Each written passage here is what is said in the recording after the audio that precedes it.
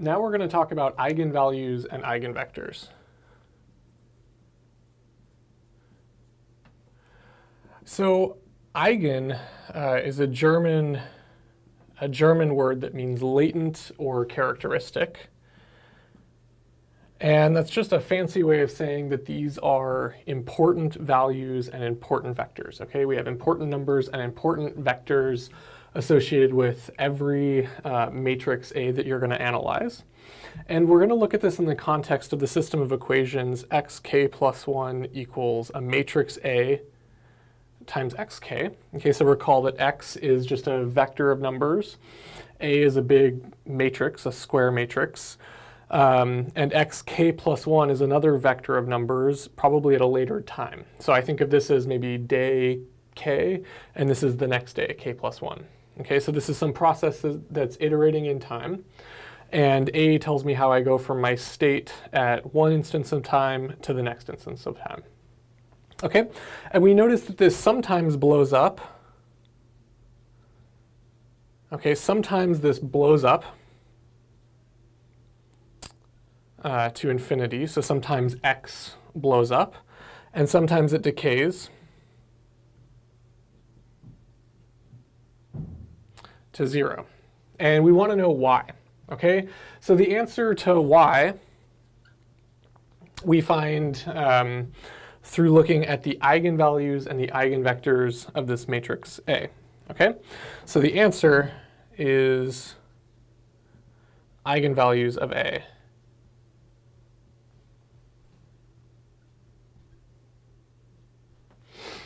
And in particular, what we're looking for, so these eigenvalues and eigenvectors, I'm going to write this up here because this is really special. So we're looking for special numbers, special vectors x and special numbers lambda, such that A times this vector x equals lambda times x. Okay, so lambda is my eigenvalue, and x is my eigenvector. Okay, so let me just say this again. So for a given matrix A, square matrix, there exist these special vectors x and special numbers lambda, such that if I take my matrix A times this eigenvector, I get basically the same eigenvector, but scaled by this eigenvalue lambda. Okay, so we're going to look at what this means in more detail. Okay, but this is the basic framework, is that we're looking for these. This is how we're defining these special numbers, lambda and x. Okay, and I'm going to demonstrate this. So before I tell you how to find these numbers, I'm just going to demonstrate what it looks like to have one of these special numbers. And we're going to get an intuition for the geometry of what matrix multiplication actually looks like. Okay? So the simple example I'm going to start with, we're going to take a matrix A, and this matrix A is going to be given by a big square matrix of 3, -1, -1, 3. Okay, and I'm going to draw some coordinate system here so that I can plot my vectors. Okay, so I have x and y coordinates. And the idea is that anytime so this matrix A essentially takes vectors and it gives me new vectors, right? If I multiply this by an input vector, then I get an output vector. And so let's just see what this looks like for a few different vectors. Okay, so we're going to try, let's try this vector x equals 1, 0. So that's an input vector, just a unit vector in the x direction right here. Okay, a little unit vector. And if we multiply A by this unit vector, okay, we get 3 times 1 plus 0 times -1 is 3. And if we multiply it on the bottom, we get a -1. So this goes to AX equals 3 and -1. Okay. And so that output vector, 3 -1, so we go 3 in the x direction, 1, 2, 3. and we go -1 in the y direction. Okay, so this is my output vector. Okay. Now notice that the input vector and the output vector point in different directions.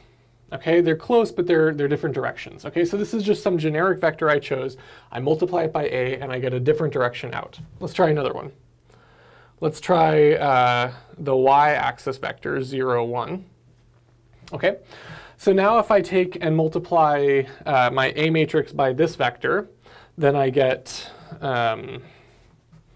0 times 3 plus 1 times -1. So AX, the first entry is -1. And then if I take and multiply the second row of A by this, I get 0 times -1 plus 3 times 1. So I get a positive 3 in here. So this is my output vector, A times X. Okay, so my input vector was this unit vector in the y direction. Okay, this unit vector in the y direction. And the output vector is -1 in the x direction, and then positive 3 in the y direction. So -1, 1, 2, 3 is up here.